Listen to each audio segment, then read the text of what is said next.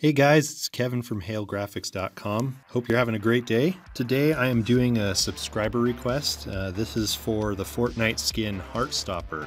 I don't know too much background on this skin other than she looks like she might be some sort of a ninja.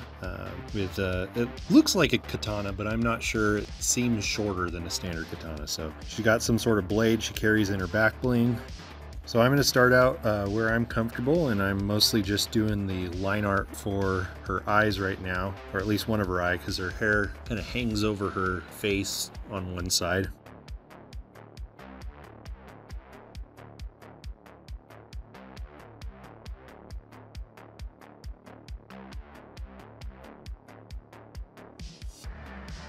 So I'm just going to go ahead and start the hair and get the general shape of her head going before I do the other eye.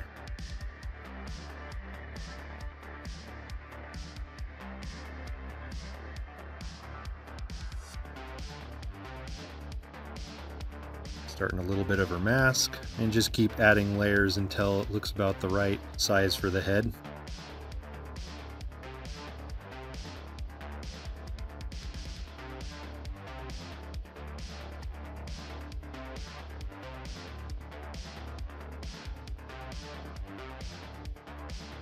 She's got these little details on her mask.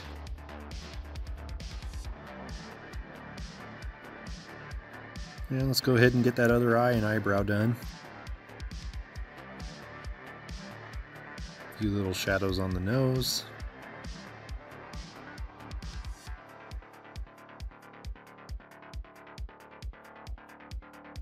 And I'll start getting the pose done. I'm going to have her doing sort of an emote. Didn't really try to get an official emote, but you know how it is when the Fortnite characters throw a symbol up in the air. One of those type of emotes versus a dance. When I started drawing her outfit, I really didn't realize it was going to be so much line art from the details. There's a few parts I simplified, but for the most part, I tried to draw all the little lines and creases and seams that I could. I think because of all the little details, I spent the majority of this drawing just getting the line art done.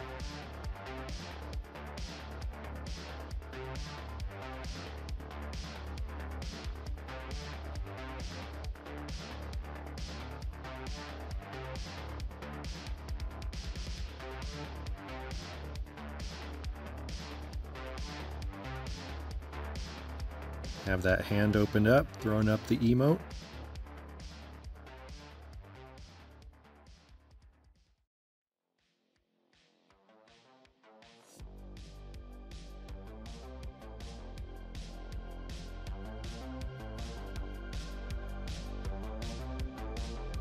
Put the wrapping on her sword, and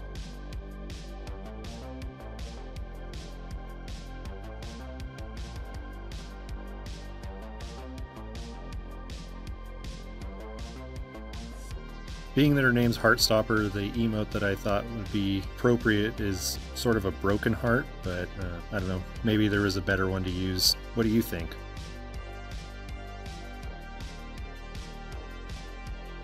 And I sort of skipped recording part of her belt, kind of their belt buckle.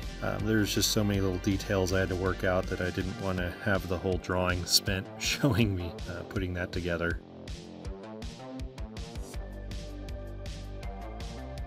And we'll start getting all the base colors in, just basically a dark red, and I'm going with a light gray for now so I can see the seams, but technically all that gray you see is supposed to be black.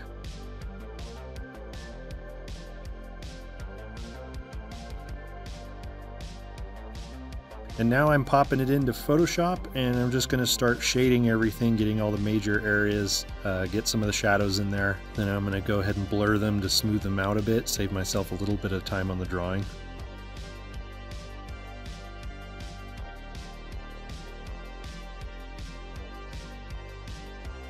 And getting a few highlights, and there we go with the first round of blurring. And I'm going to kind of layer again, darkening certain areas, and blur those out.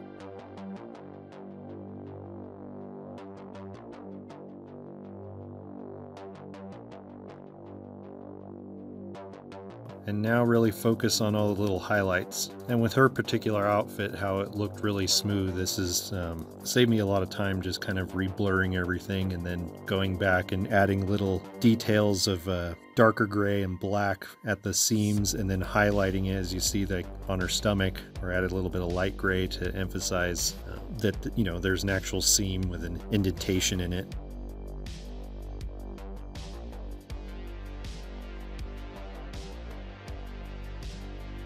And on her hair, it's just a series of darker pinks and light pinks, and then a little bit of white for some of the reflection.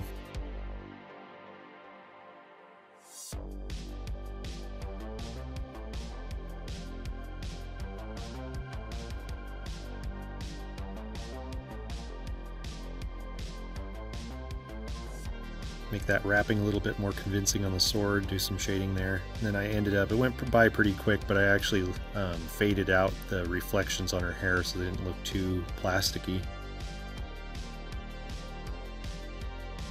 I kind of went over this mask a few times before I liked the shading on it, just kind of battling with it a bit.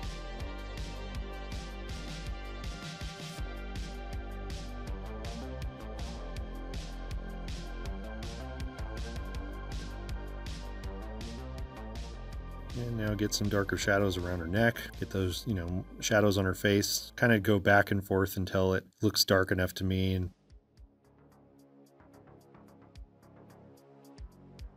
put a little makeup on the top of her eyes, eyeshadow, I guess.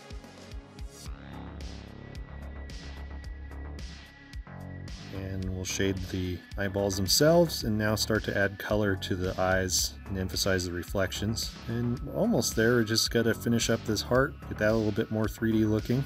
And for the final picture, I made a quick background of Frosty Flights, because that was one of my favorite areas in the first island. If you have a favorite drop spot, let me know in the comments. So overall, let me know what you think. How'd she come out? If you have other characters you want to request, go ahead and do that. I'm always happy to receive requests. I still have a few more. I have, let's see, I have one for munitions expert. That one comes to mind. I know there's some others I've written down. If you enjoyed the video and you haven't subscribed, consider doing that. Please give this video a thumbs up if you enjoyed it, and I will be back next week with another speed draw. Thanks so much for watching. Until next time.